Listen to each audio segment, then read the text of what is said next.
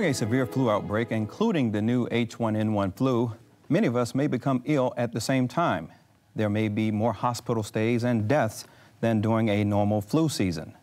It is likely that most of us may become a little anxious as to whether we have the illness or whether we should seek medical help. Dr. Brzee, how will we know when we have the flu? Well, the symptoms of seasonal flu include fever, cough, sore throat, runny or stuffy nose, body aches, headaches, chills, and fatigue. Some people may also have vomiting or diarrhea, especially in children. Studies have shown that the symptoms of the new H1N1 virus are the same as those of seasonal flu.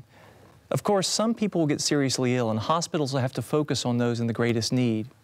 Because of that, people will have to make a judgment about when to go to the doctor.